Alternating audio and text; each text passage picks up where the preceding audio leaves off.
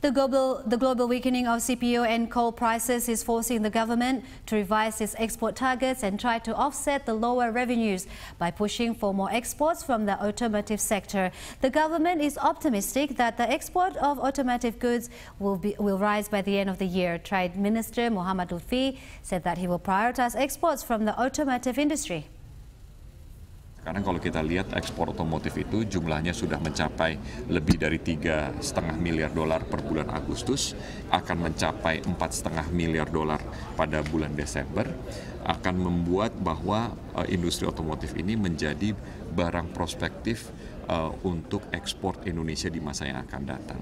Tapi dalam 3 tahun mendatang, paling telat tahun 2017 akhir, ekspor daripada otomotif kita akan mencapai $11 miliar, menempatkan industri otomotif menjadi barang terpenting nomor 3